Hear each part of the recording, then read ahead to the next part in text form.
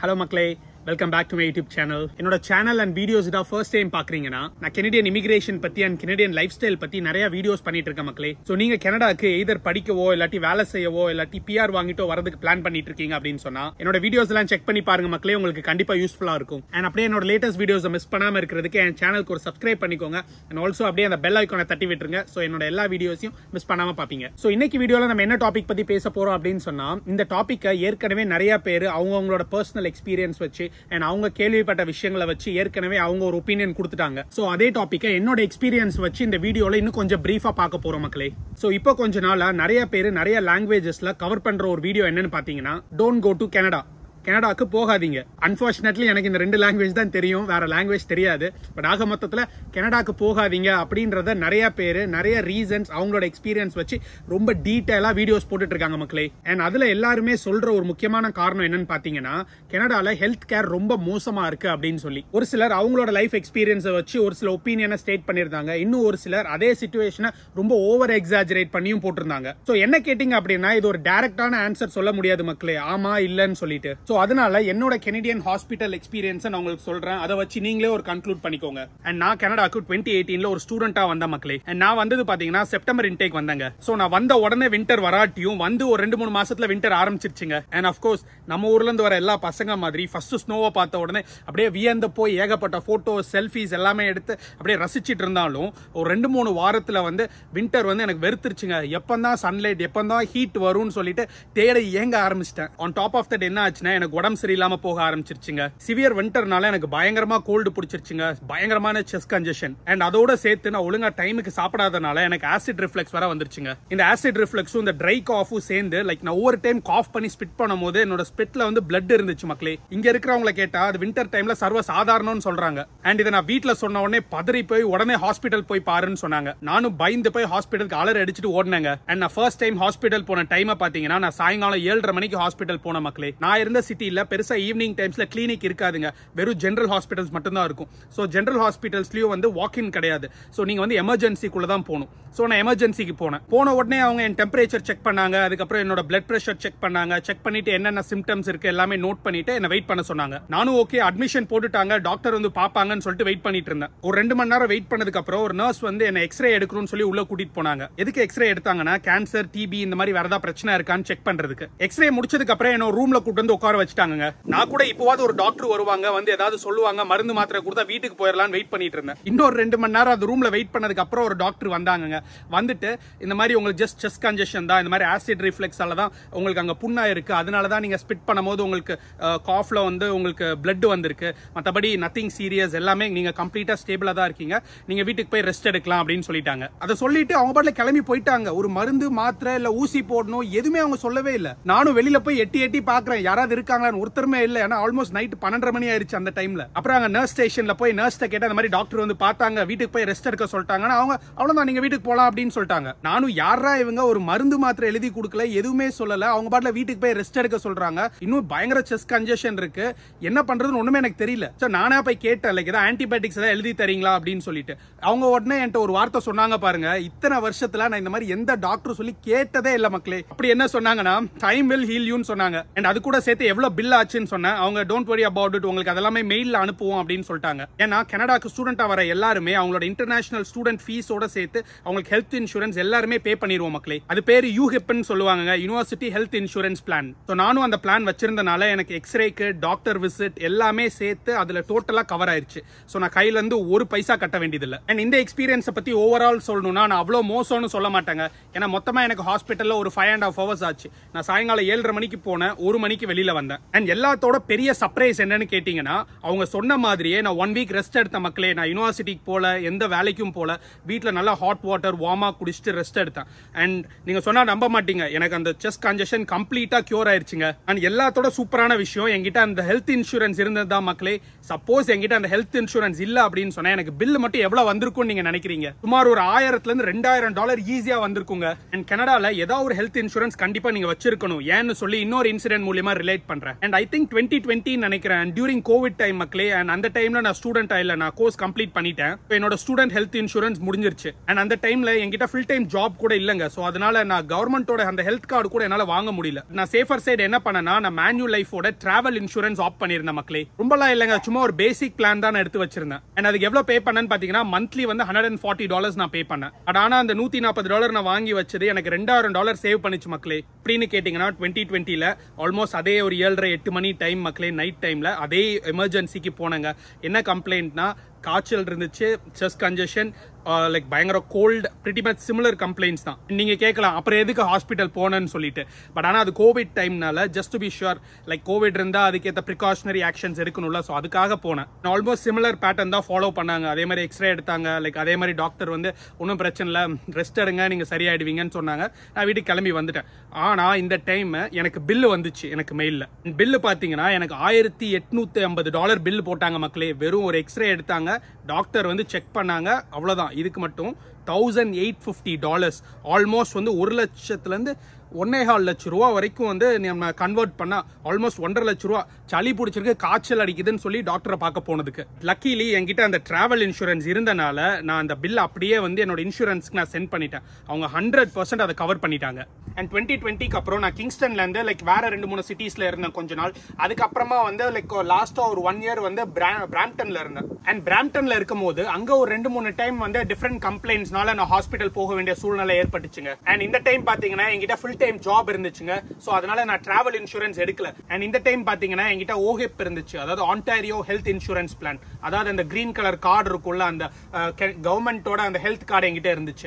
ஏன்னா என்கிட்ட full time job இருந்துச்சு அந்த டைம்ல. ஆமா மக்களே, நீங்க கவர்மெண்ட் ஹெல்த் கார்டுக்கு நீங்க எலிஜிபிளா இருக்கணும்னு சொன்னா உங்ககிட்ட ஃபுல் டைம் ஜாப் இருக்கணும். அண்ட் இன்னும் ஒரு சில கிரைட்டீரியாஸ் இருக்கணும். அதெல்லாம் நீங்க மீட் பண்ணாதான் நீங்க கவர்மெண்டோட அந்த கிரீன் கலர் அந்த ஹெல்த் கார்டுக்கு நீங்க எலிஜிபிளா இருப்பீங்க. சோ இந்த டைம் நான் என்ன பண்ணேன்னா, சரி ஒரு சேஞ்சுக்கு நிறைய டைம் ஹாஸ்பிட்டல்ஸே போயாச்சு, சரி கிளினிக்ல எக்ஸ்பீரியன்ஸ் எப்படி இருக்கு, எவ்வளவு ஃபாஸ்டா பாக்குறாங்களா, லைக் என்ன மாதிரி இது பண்றாங்கன்னு சொல்லிட்டு பார்க்கலாம் அப்படின்னு சொல்லிட்டு வீட்டு பக்கத்துல இருக்க ஒரு கிளினிக்கு போனங்க. அண்ட் அங்க போனா அவங்க அது ஃபேமிலி கிளினிக், நீங்க வேற கிளினிக் தான் போகணும்னு சொல்லிட்டாங்க. எனக்கு அப்ப புரியவே இல்லை. அப்படின்னா என்னன்னு சொல்லி அவங்க கிட்ட கேட்டேன், ஃபேமிலி கிளினிக் என்னன்னு சொல்லிட்டு. நீங்க அந்த கிளினிக் வரணும்னா அந்த கிளினிக்ல பிராக்டிஸ் பண்ற டாக்டர்ஸ்ல ஏதோ ஒரு டாக்டர் உங்களுக்கு ஃபேமிலி டாக்டரா இருக்கணும். அண்ட் அது மட்டும் இல்லாம அந்த டாக்டர்ஸ் கிட்ட நீங்க அப்பாயின்மெண்ட் புக் பண்ணிட்டு தான் நீங்க அவங்கள பார்க்க வர முடியுமா. அவங்க இவ்வளவு டீடைலா எக்ஸ்பிளைன் பண்ணி எனக்கு ஒண்ணுமே புரியலங்க. ஃபேமிலி டாக்டர், ஃபேமிலி கிளினிக்னு புதுசா சொன்னாங்க. ஆக மொத்தத்துல நம்மள வெளியில போக சொல்றாங்கன்னு மட்டும் எனக்கு தெளிவா புரிஞ்சுது. சரி ஓகேன்னு சொல்லிட்டு வேற கிளினிக் போய் பார்த்தேன். அண்ட் அந்த கிளினிக்லயும் உங்களுக்கு யாராவது கனடால ஃபேமிலி டாக்டர் இருக்காங்களான்னு சொல்லி கேட்டாங்க. நான் உடனே கொஞ்ச நேரத்துக்கு முன்னாடி தாங்க ஃபேமிலி டாக்டர்ன்ற வேர்டே கேள்விப்பட்டேன்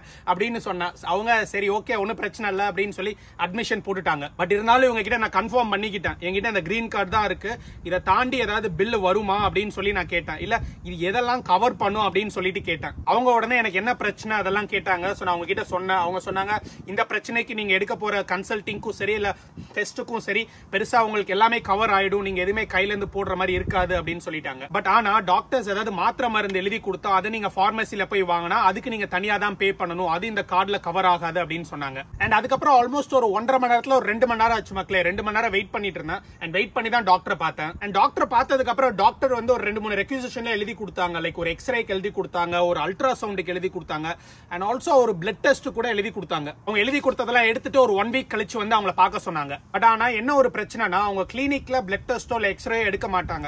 சோ இதெல்லாம் வெளியில நிறைய பிரைவேட் எக்ஸ்ரேஸ், பிரைவேட் லேப்ஸ் எல்லாம் இருக்கும். சோ அங்க வந்து நம்ம போன் பண்ணி அப்பாயின்மெண்ட் புக் பண்ணணும். அப்படி இல்லனா ஒரு சில லேப்ஸ்ல வந்து வாக் இன் அலோவ் பண்ணாங்கன்னா நீங்க அங்க போய் பிளட் டெஸ்ட் எடுத்துட்டு திரும்பி வரணும் நீங்க. பட் இதுல என்ன ஒரு நல்ல விஷயம்னா அந்த பிளட் டெஸ்ட்டுக்கா இருக்கட்டும் இல்லாட்டி அந்த அல்ட்ராசவுண்ட் அந்த எக்ஸ்ரே எல்லாமே வந்து அந்த கவர்மெண்ட் ஹெல்த் கார்டுல கம்ப்ளீட்டா கவர் ஆயிடும். சோ நீங்க பே பண்றத பத்தி நீங்க வரி பண்ண வேண்டியதே இல்ல. அண்ட் இந்த எக்ஸ்பீரியன்ஸும் பாத்தீங்கன்னா ஆல்மோஸ்ட் ஒரு 2 மணி நேரம் டாக்டர் வெயிட் பண்ணி பார்த்தாங்க.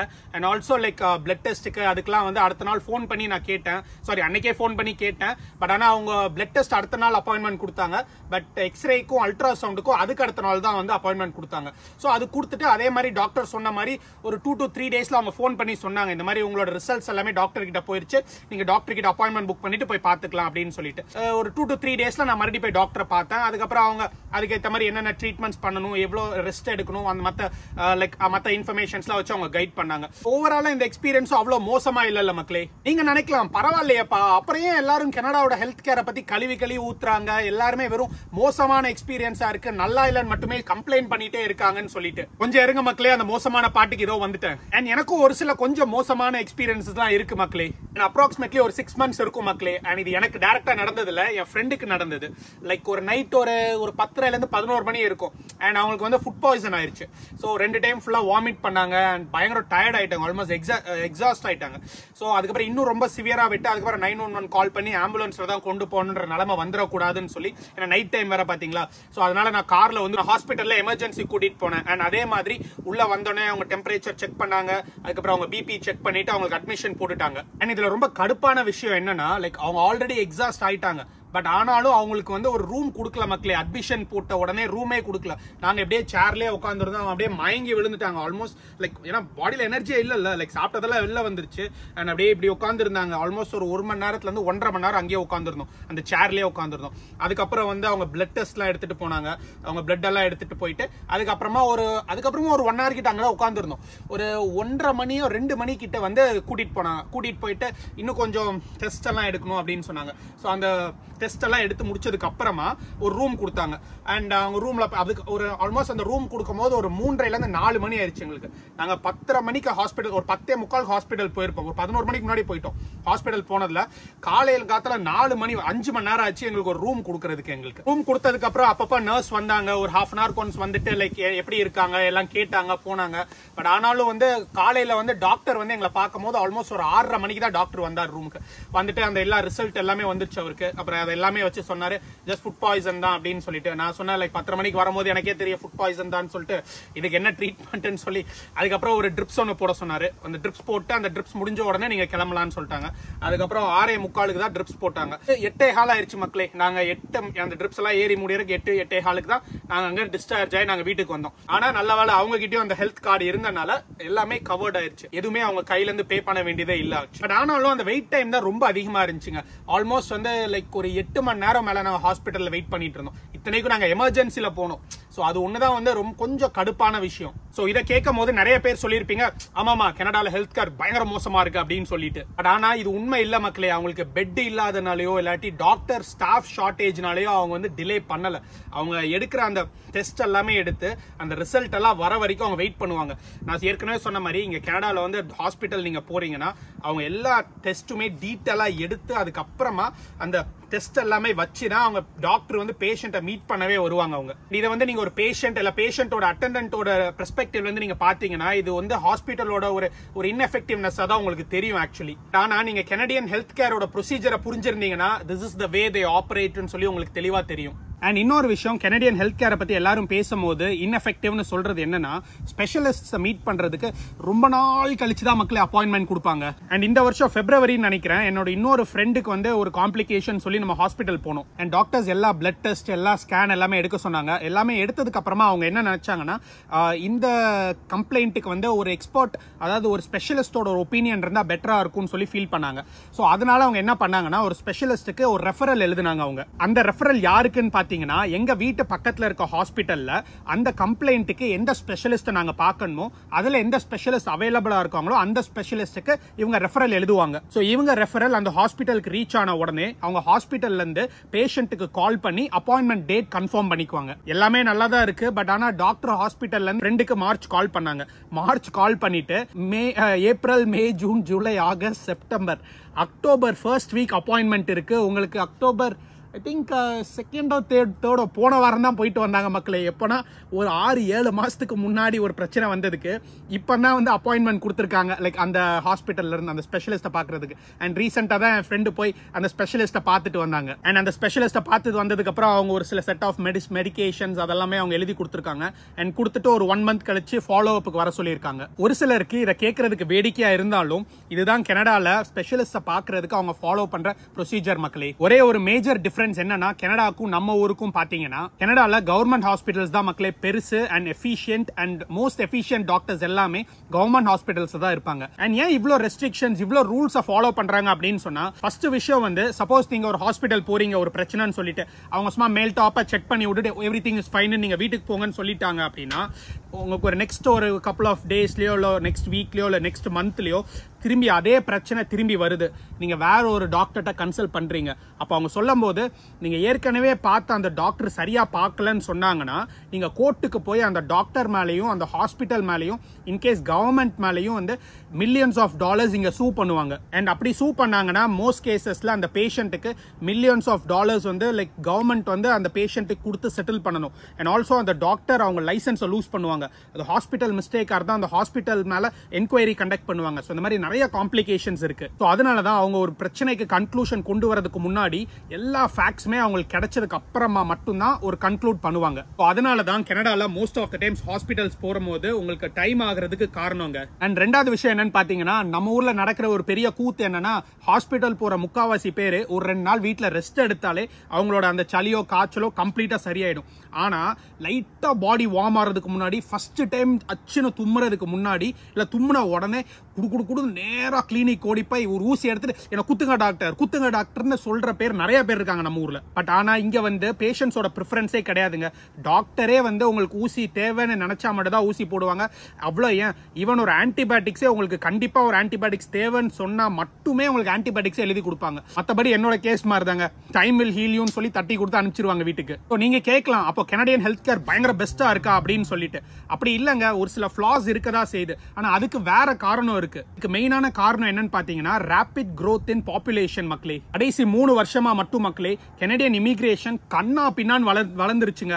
லைக் ஏகப்பட்ட பேர் ஸ்டடி பர்மிட்லயும் ஒர்க் பர்மிட்லயும் பிஆர் வாங்கிட்டும் ரெஃப்யூஜிஸ்லயும் ஏகப்பட்ட பேர் கனடாக்கு வந்துட்டாங்க. இந்த மாதிரி சடனா வந்த எல்லாருக்குமே கவர்மெண்டால ஹெல்த் கேரும் சரி இல்ல ஹவுசிங் சரி இல்ல ஜாப் சரி எதுவுமே வந்து ப்ராப்பரா இன்னும் கிரியேட் பண்ணி தர முடியல. கவர்மெண்ட் அவங்களால முடிஞ்ச அளவுக்கு எஃபிஷியன்ட்டா எல்லா ஸ்டெப்புமே எடுத்துட்டு தான் இருக்காங்க. அப்புறம் ஏன் நிறைய பேர் கனடியன் ஹெல்த் கேர் மோசமா இருக்கு சரியில்லை அப்படின்னு சொல்லிட்டு கம்ப்ளைண்ட் பண்றாங்கன்னா, 2 விஷயம் மக்களே. ஃபர்ஸ்ட் வந்து அவங்க இந்தியால இருந்து கிளம்பும் போது கனடியன் ஹெல்த் கேர் ஃப்ரீ அப்படின்னு சொல்லிட்டு சொல்றதுனால அவங்க வந்து ஒரு பெரிய ஹை இமேஜினேஷனோட வராங்க. லைக் ஃப்ரீனா அவங்க என்ன நினைச்சுக்கிறாங்கன்னா, லைக் வந்து உடம்பு சரினா உடனே வந்து டாக்டர் வீட்டுக்கு வந்து ஆம்புலன்ஸோட வந்து உங்களை அள்ளி போட்டு கொண்டு போய் உடனே உங்களுக்கு சரி பண்ணி வீட்டுல கொண்டு விட்டுருவாங்க. அந்த அளவுக்கு யோசிச்சுட்டு இங்க வரனால மேபி அவங்க டிசப்பாயிண்ட் ஆறாங்க. ஏற்கனவே இங்க ரொம்ப வருஷமா இருக்கிறவங்க இந்த சடன் பாப்புலேஷன் growthால வந்த சேஞ்சஸ் வந்து அவங்களால இன்னும் அடாப்ட் பண்ண முடியல. சோ என்னடா இது முதல்ல நல்லா தான் இருந்துச்சு, இப்போ என்னடா இவ்வளவு மோசமா போயிட்டு இருக்கேன்னு ஒரு ஆதங்கத்துல சொல்றது தான் மக்களே. கனடியன் ஹெல்த் கேருக்கு சப்போர்ட்டும் பண்ணல, மோசமா இருக்குன்னு சொல்லல. ஆனா ஒரே ஒரு விஷயம் மட்டும் சொல்றேன், நீங்க இந்தியால இருந்து கிளம்பும் போது கனடியன் ஹெல்த் கேர் ஃப்ரீ அப்படின்னு மட்டும் கண்ணை மூடிட்டு வராதீங்க. கனடியன் ஹெல்த் கேர் சிஸ்டம் எப்படி இயங்குதுன்னு சொல்லி உங்களால முடிஞ்ச அளவுக்கு நல்ல தரோவா ரிசர்ச் பண்ணிட்டு உங்களுக்கும் உங்க ஃபேமிலிக்கும் அது சூட் ஆகுமான்னு சொல்லிட்டு பார்த்துட்டு அதுக்கப்புறமா கனடாக்கு வாங்க மக்களே. அது போக உங்களோட best and worst Canadian health care எக்ஸ்பீரியன்ஸை கீழே மறக்காம கமெண்ட் செக்ஷன்ல ஷேர் பண்ணுங்க. அண்ட் பாக்குறவங்களுக்கு அது டெஃபினட்டா யூஸ்ஃபுல்லாவும் ஹெல்ப்ஃபுல்லாவும் இருக்கும் மக்களே. ஓகேங்க, இந்த வீடியோ இதோட முடிச்சுக்கலாம். அண்ட் இதே மாதிரி இன்னொரு ஒரு இன்ஃபர்மேட்டிவ் வீடியோல இருந்து உங்களை மீட் பண்றேன். அண்ட் போறதுக்கு முன்னாடி இன்னும் என் சேனல் சப்ஸ்கிரைப் பண்ணலாம், ஒரு சப்ஸ்கிரைப் பண்ணிக்கோங்க. இந்த வீடியோ உங்களுக்கு பிடிச்சிருந்துச்சு நல்லா இருந்துச்சு நீங்க ஃபீல் பண்ணீங்கன்னா ஒரு லைக் பட்டனே அமுத்திருங்க. இன்னொரு ஒரு இன்ஃபர்மேட்டிவ் வீடியோல இருந்து உங்களை மீட் பண்ற வரைக்கும் see you guys, tata, bye bye, take care, bye bye.